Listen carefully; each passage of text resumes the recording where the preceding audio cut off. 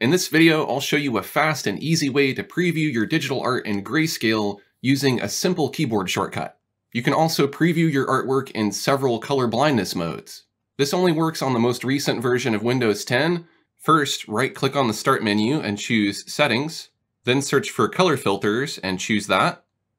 This brings up the color filter settings, and here you can turn the filter on or off with a switch. This can also be invoked at any time using the Windows key plus Control plus C. I'll select the Grayscale mode.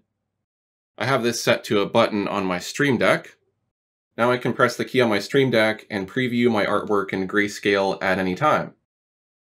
It can be beneficial to see what your digital art looks like in Grayscale because it will help you see if the values or light and dark colors in your composition are well balanced. For example, if I make the distant objects darker, it really throws off the whole painting. As for the color blindness modes, these are useful to gauge how your artwork might be seen by those who see color differently.